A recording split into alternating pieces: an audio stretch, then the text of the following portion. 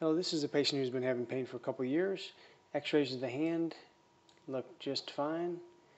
And pay close attention to the lunate bone here. Look fine in the AP view. Now here on the oblique view, things look pretty good. On the lateral view as well, looks very good. So the pain persisted, and about a year later, finally did an MRI arthrogram. And at a first glance, it looks like lunatomalacia, Steinbach disease. But if we put up a sagittal view here, we see that there is a midline cleft here. Looks like there are two separate components. This is the dorsal and palmar portion, so it looks like a congenital bipartite lunate bone, which is a rare anatomic variant, and the lunate looks unusually large from front to back.